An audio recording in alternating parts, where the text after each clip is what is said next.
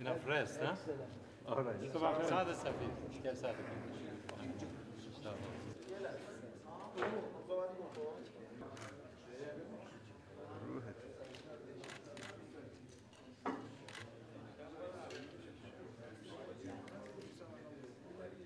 البته تعداد اسناد و صفحات آنها مهم نیست.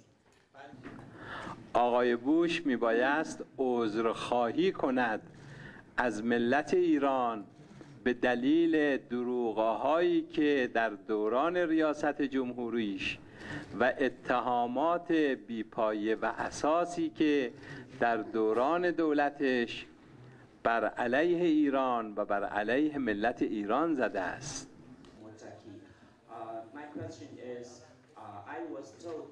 شکست مأموریت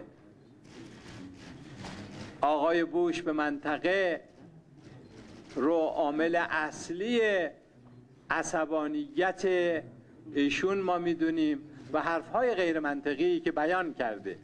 از شبکه فونیکس جواب جیانشین بیانات آقای بوش قابل تعقیب است. متاسفانه تصویری بسیار نادرست دولت امریکا در دوران زمامداری آقای بوش به مناطق مختلف جهان و به مردم این منطقه القا کرده است.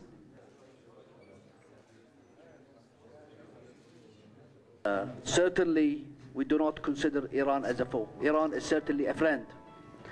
And Israel, as far as we are concerned, we don't have diplomatic relations with Israel. And we think that Israel is an aggressive state that has denied the Palestinian their right to exist and to establish their own statehood. با چراغ سبز آقای بوش توسط جنگنده های رژیم صهیونیستی ارزیابی میکنند.